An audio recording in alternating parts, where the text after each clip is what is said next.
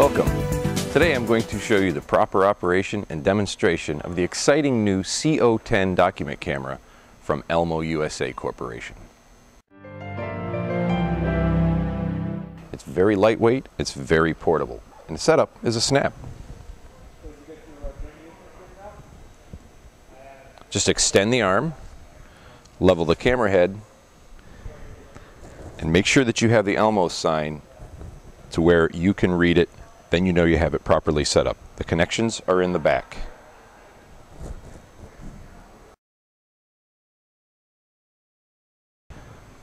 The inputs and outputs on the back of the unit are clearly labeled. It's a snap to hook everything up. Let's start with your power connection. Next, we'll connect the USB cable. The USB cable is for the software, the ImageMate software.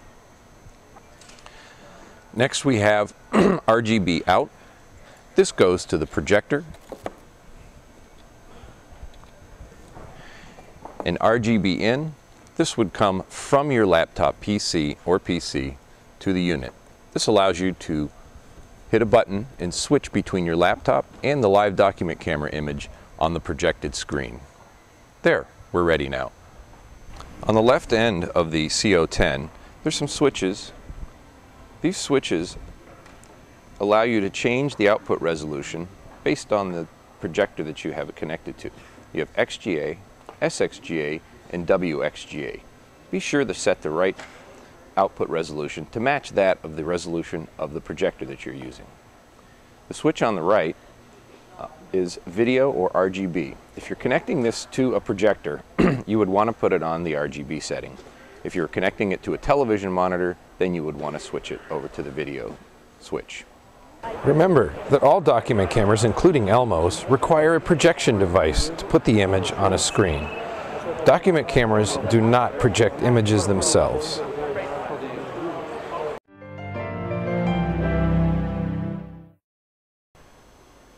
The CO10 is currently in the off position. You can note this by the red illuminated circle around the power button. If you also notice, the blue light beside the PC is lit up. This allows you to pass your PC signal through to your projector without the unit being on. Turn the unit on by holding down the button. The blue light will flash as the camera starts to activate itself. It immediately goes to the live document camera setting. These buttons, very simple. AF, autofocus in the center. You have zoom in on the top, zoom out on the bottom. This is your iris control, brightness up, iris control, brightness down. This button is freeze. This allows you to pause the image on the screen while you shuffle to put something else underneath. Hitting the button a second time will unfreeze the image and go live again. Pressing the pause button freezes the image that's up there. This allows the presenter to change to a different material. That way it doesn't distract the students. By hitting the pause button again, we now go live to the new object that's under the camera. This is your camera icon button. Unlike some of the other document cameras, this has on-board storage. It'll hold 16 images. By hitting this button, you'll snap an image and put it on the document camera, and you can play it back later. Hitting the camera button will take a picture. Note in the right hand corner, the camera icon will come up and disappear. That lets you know that the picture was successfully taken and stored onto your document camera. This button toggles between PC, live camera, and playback mode for the images that you have stored on the CO10. Pressing the button on the right hand side, you can switch to your PC or switch back to the images that you have stored on the CO10. Then you can use the round buttons and the center button to pick the image that you want to show full screen. Press the autofocus button in the center, and that will select that particular image for playback. Hitting the blue button on the right again will take us back to live camera. In the fully extended position, you will get a full screen up on your projected image. This is best for showing an 8.5 by 11 sheet of paper. Looking at the projected image, we are currently on the live camera. To zoom, hit the plus sign and you will digitally zoom up to 18 times. Hitting the autofocus will clear the image up.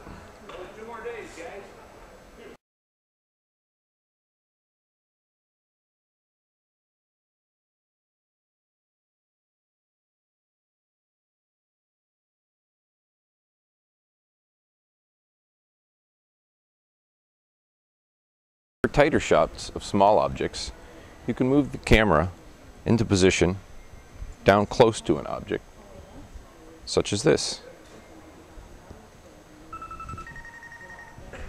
Another way to zoom to show detail of small objects was to move the camera head down close to the object itself. This will result in a very clear image of a small item, such as this penny. We get it down close, hit the autofocus, and the image will come into focus very clearly. The camera head on top is flexible. It allows for rotation, as well as flipping up for a student cam. Included with the CO10 in the box is a microscope adapter. To install the microscope adapter, flip the camera head up, install the microscope adapter, line the microscope adapter opening with the eyelet of the microscope, and then zoom and focus as needed.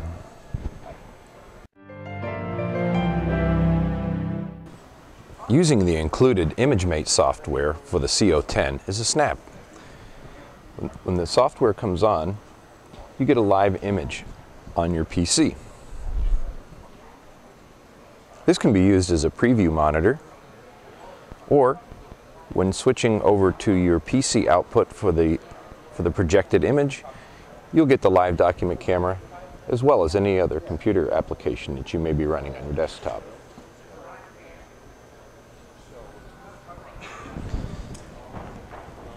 The camera icon allows you to capture these images right to your hard drive. When you hit the button, it takes a captured image. Before saving, it allows you to make annotations with our neat annotation software. We have a variety of colors, line styles, and shapes. If annotating on a still image, it'll save the annotations along with the image on your hard drive. It saves as a JPEG or bitmap file. The recording tools is video recording. When activated, you have the ability to record in full motion video at 15 frames per second with audio by connecting a microphone to your microphone input on your PC, or time-lapse photography. Time-lapse photography allows you to take an image frame at an interval, say once every minute over a certain amount of time. When it's finished, it'll render it into a video AVI file. We also have a virtual remote control. It comes up. This allows operation of your document camera from your PC. The live image can be made full screen at any time just by hitting the full screen button. It can also be resized to the size that you would like to have it. If you want the image smaller, to take up less space, you can do that. By hitting the fill button, this corrects the size for the size of the window that you've created.